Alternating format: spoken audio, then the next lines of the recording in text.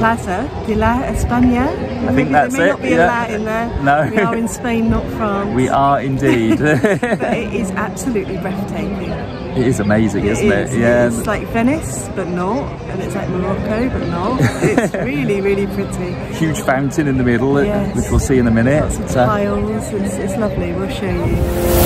The Plaza de España is a plaza in the Parc de María, Luisa.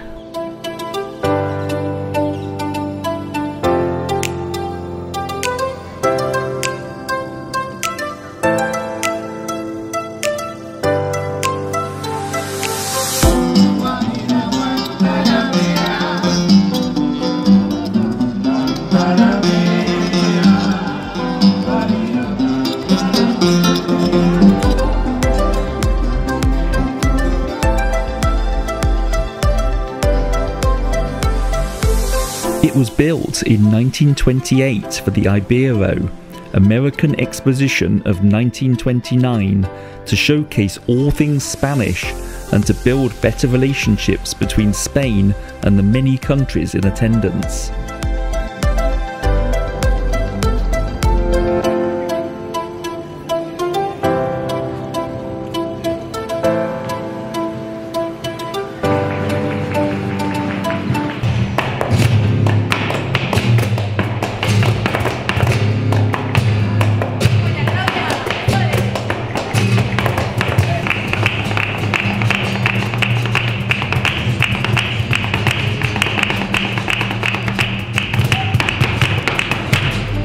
It is a perfect example of regionalism architecture, mixing elements of Baroque, Renaissance and Moorish revival styles.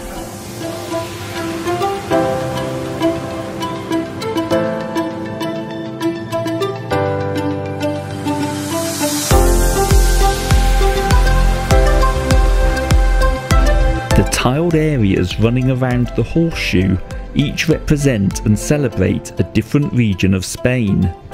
At the Expo they showcased crafts and delicacies of each region. Spanish tourists can often be seen posing for photos in their home region. The bookshelves these days are sometimes used as an informal book swap.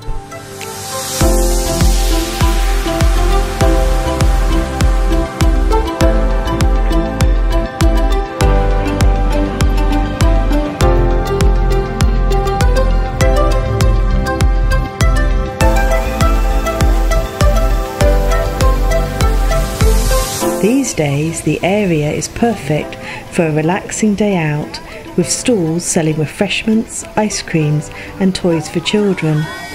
Boats and horse-drawn carriages are available to hire, parks to explore and toilets.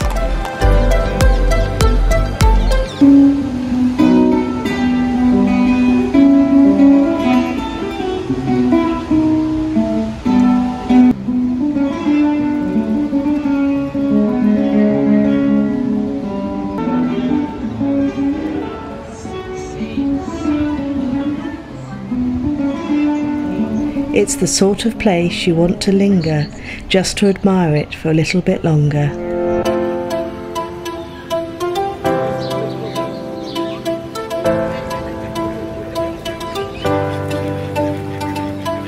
We're in the Parc de María Luisa.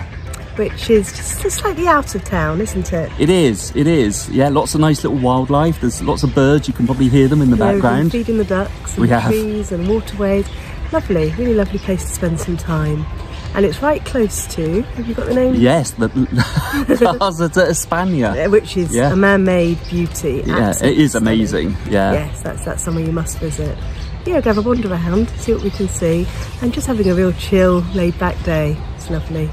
So come and see.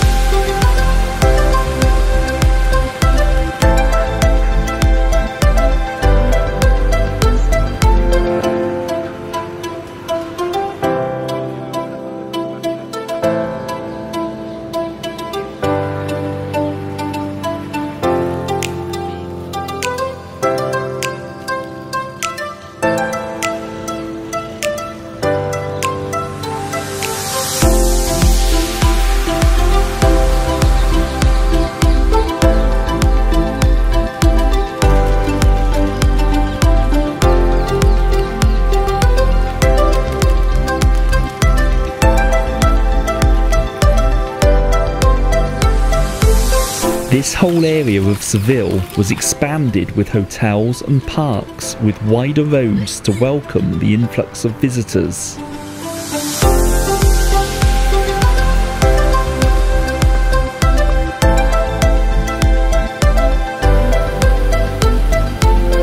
All the buildings have since been repurposed as government offices, museums and consulates.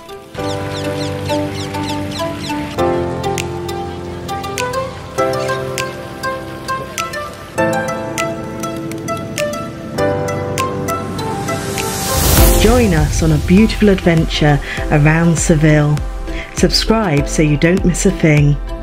In this brand new series, we're exploring this exquisite winter sun destination with vlogs featuring the Plaza de España, Triana district including the Seville Tower, the real Alcazar palaces and gardens, the giant mushroom of the Metropole parasol, Dan climbs the Tour de Oro, exploring Cadiz and much more.